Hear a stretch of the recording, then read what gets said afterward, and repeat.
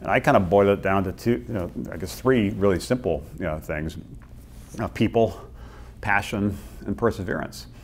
You've got to have the right people. That really is the most critical ingredient in terms of whether it's there's going to be success or failure. You've got to be passionate about the idea, and it's easy to say, but actually there are a lot of people who are working on things they're not passionate about. They're just kind of opportunistic. They thought that was kind of interesting, but they're not really that passionate about it. And as a result, when the times get tough, and they will get tough, they kind of run from the battle instead of running, kind of to the battle.